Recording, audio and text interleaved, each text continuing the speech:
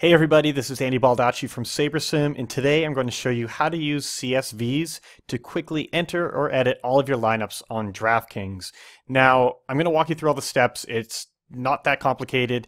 It's a little bit annoying and kind of a pain in the ass, but DraftKings and FanDuel as well have rules in place to prevent custom programs, scripts, whatever, from interacting with their site. And this is just so that professionals aren't able to get an edge on everyone else by having custom software that lets them enter and edit their lineups instantly.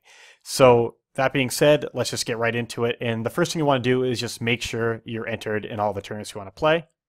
I've got 150 in the Minimax, 10 in the relay throw, and then a couple of single entries as well. So once we have everything in there, we're going to go to the lineups page so that we can download all of our entries. So from here, you just click Edit Entries. Make sure that the right slate is selected over here on the left, which it is, and then click Download. All right, now we have to get our lineups, so I'm going to jump over to SaberSim and download the CSV from there. And so with both of these CSVs, we now need to open them and edit them. And I recommend using Excel. It's part of Microsoft Office. I'm pretty sure now it's less than $10 a month. But if you don't play DFS that much, or you have no other use for any of those programs, you can download a program for free called OpenOffice. It's a little clunkier, a little bit harder to use, but it'll get the job done. That being said, I wouldn't use an online tool like Google Docs. It's just going to be too slow and there's going to be too many moving parts, and I wouldn't make this process more annoying than it already is. So we've got these. Now we're going to open them up in Excel.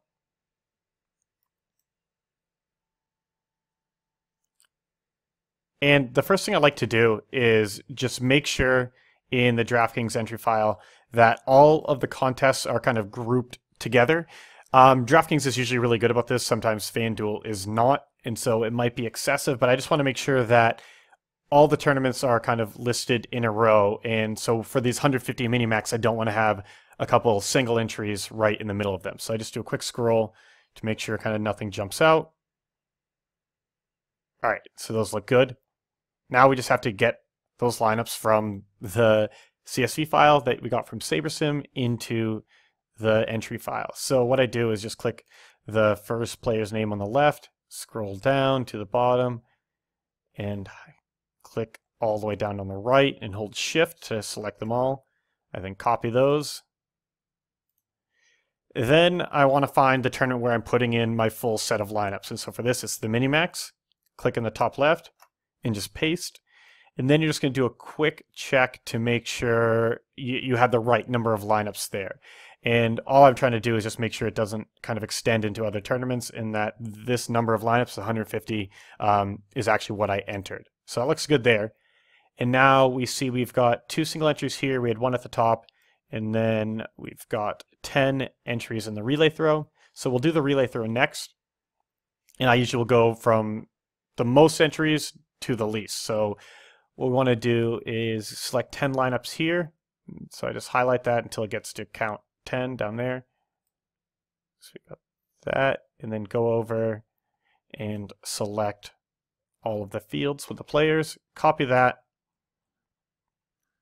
Click the top left for the first entry on the relay throw. Paste, and again, make sure it all lines up. And so the top 10, the first 10 lineups in the CSV file from SaberSim are going to be your 10 best lineups, at least according to the projections. And so for the other tournaments, what I do is just enter the top lineups based on however many I have. So in the 150, obviously I'm going to put in all of them. But for this one where I have 10 entries, I'm going to put in the top 10. And then in the single entry ones, I'm going to do my top lineup. Some people do different builds based on the number of entries they have in a tournament. You can do that. That's just not the way I play. But if you do that, you're just going to follow the same process. You'll just have a few more lineup files you need to copy and paste from. So anyways, we're going to select this first top lineup, copy it, paste it for the Daily Dollar, paste it for Chin Music. Going to go to the top and paste it for the base hit.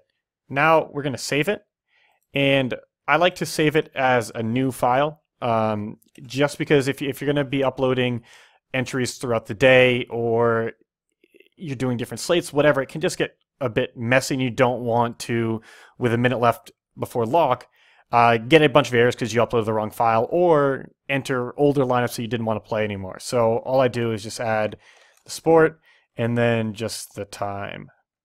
So we save it there.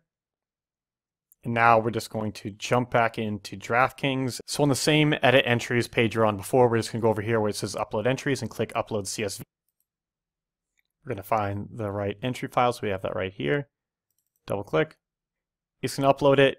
You just want to make sure there's no errors, and then I usually just go back to the lineups page and make sure I now have a bunch of lineups in there.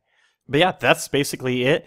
It definitely requires a little more work than I wish it did, but as you can see through this video, it's not rocket science, and once you've done it a few times, it really will become second nature. If you do have any questions about any of this, though, you can always reach out to us at support@sabersim.com and just ask any questions about this or anything else DFS related, and we're happy to help. But that's all for today. Thanks for watching.